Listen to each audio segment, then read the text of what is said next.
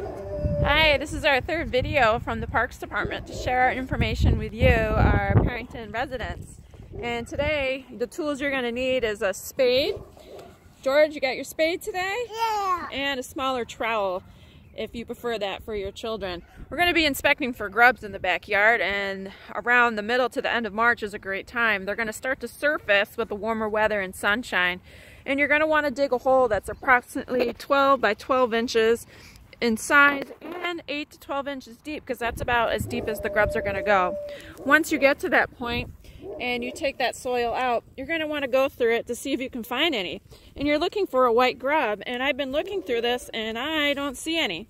So how many are you going to need to determine if you have a problem?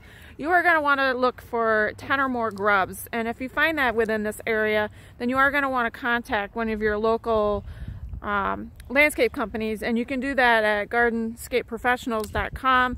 It's a list of all your local companies and what they can do to be a great asset for you. You also can do treatments by yourself by visiting any of your local garden retail centers.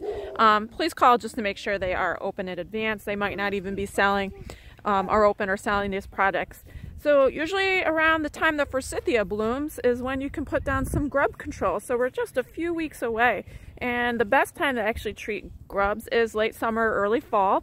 They're at the closest to the surface at that point, but your second window of opportunity is now.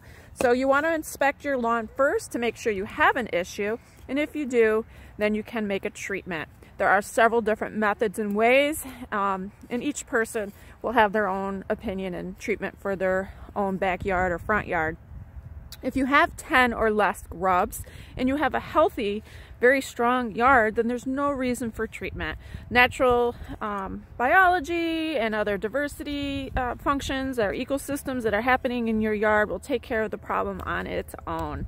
So we hope you look up a word today and share it with your family. We want you to look up the word raster and tell us what that means when you share it with your family, and how to tell the difference between different grubs like your Japanese beetle, your June beetle, and share that with us on Facebook so that we know you're paying attention and learning from our gardening tips today.